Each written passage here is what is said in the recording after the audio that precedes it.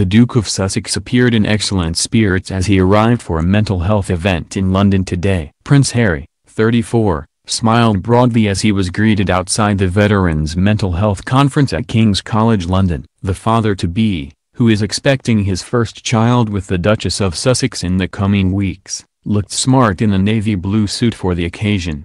Harry will listen to speakers including Defence Minister Tobias Ellwood before meeting some of those giving talks at the event, Kensington Palace said. The Veterans Mental Health Conference, which is taking place at the King's College London University on Thursday, aims to bring people together to share ideas about how to best support the mental health of former military personnel. The Duke regularly campaigns on mental health issues through his work with the Royal Foundation's Heads Together project, which aims to promote a national conversation on the topic. He has also worked with the Ministry of Defence to help improve mental health support and training in the armed forces. Last year Harry gave a keynote address at the Mental Health Conference, telling delegates that during his military service he had witnessed the suffering of those struggling to seek out the help they desperately need. Harry served 2 tours of Afghanistan and has gone on to support the rehabilitation of wounded veterans and serving personnel through his work with the Invictus Games, a sports competition for injured or sick servicemen and women. As well as listening to the opening address by Mr. Ellwood,